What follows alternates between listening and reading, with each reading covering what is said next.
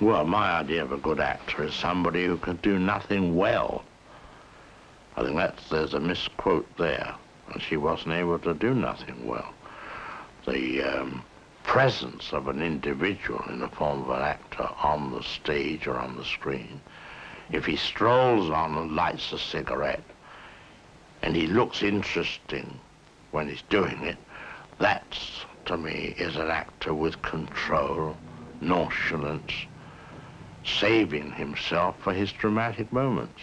In other words, he has an idea, he doesn't explode all his gunpowder and ham it up or so forth. But the quote about them being cattle, I think, relates to their attitudes on the set, you know, that they know it all, and in a way they're children. I regard them as all as children. They're not very bright, some of them. And you pull the strings?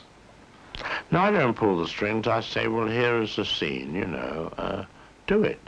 Remember, I'm doing a picture with Doris Day, and she got into tears, and one lunchtime wanted to see me with her agent, and then she complained that she wasn't being directed.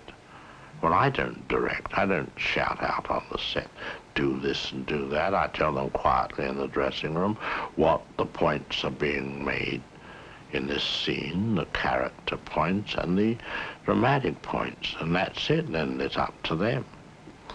But supposing you're not getting what you want? Well, then I take them aside and whisper something. See, I don't believe in behaving like a director, yelling and screaming. I have a phrase for that. I call that all the drama on the set and none on the screen.